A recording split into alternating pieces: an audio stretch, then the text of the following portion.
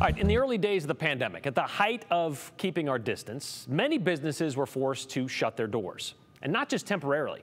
Some called it quits because of a lack of customers, others from a lack of staff. And this seemed to lean heavily into the restaurant industry. Here we are at the seemingly tail end of the pandemic, and one popular North End joint just shut their doors like suddenly, leaving many employees jobless. Why? Here's Katya Stepovic. Just 4 short days ago, it was a vibrant restaurant. The Hyde House on 13th Street in the North End welcomed foodies and music lovers alike. We felt that passing along the Hyde House to another family would be the best for the community. But that family brought operations to a screeching halt on April 1st, leaving dozens of employees jobless. They put a sign out that they were short on staff, closed Friday, Saturday, and Sunday. When I opened the door, I said, "Hi, what's going on?" And she said, "Hi, we're done. We're closing. We have closed." Property owner Jill Monteith opened the Hyde House with her family in 2015 and found tenants to continue operation in 2021. We negotiated a deal with them to purchase the business and then to be my tenant in the home on a 3-year lease. As we work so hard to bring the community a really fun, quaint restaurant. And the fun, quaint restaurant was enjoyed by many customers, but not all employees. Were they ever late on rent? You know, they were throughout the winter a few times. Sky Mcgehee is one of many young employees who worked at the Hyde House. I had a great time working there.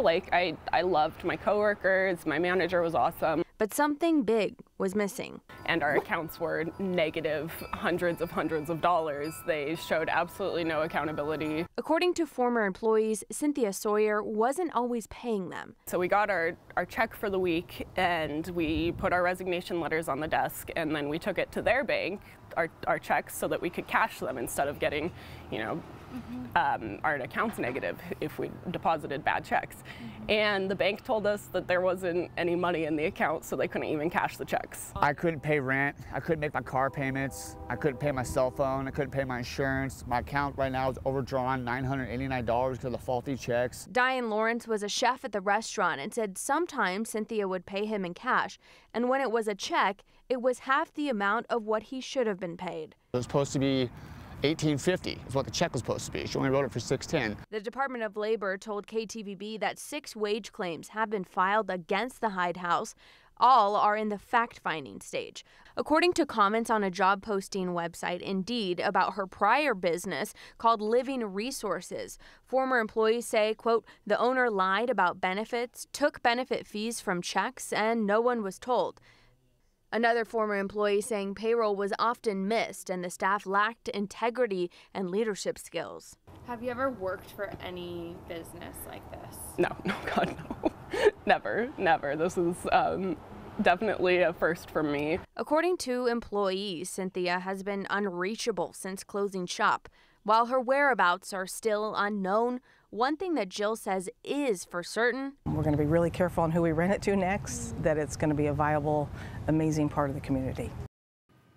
And that is the hope. Of course, I have done my research. I texted, called, messaged on social media, Cynthia, rather. I have not heard back. All of Hyde House's social media pages have also been taken down, and no phone number is listed online anywhere. So she just kind of vanished, right? And this is not something new, as you said in the story. This has happened before. It has happened before, and we've heard of several, whispers about other businesses. But Boise Bistro, actually just down the street from us, they did a 6-month lease with her to rent out their coffee shop inside the market. Apparently, the owner tells me it was a bad from the get-go, and she was in and out in 2 months. She was also late on payments, and many of her checks bounced.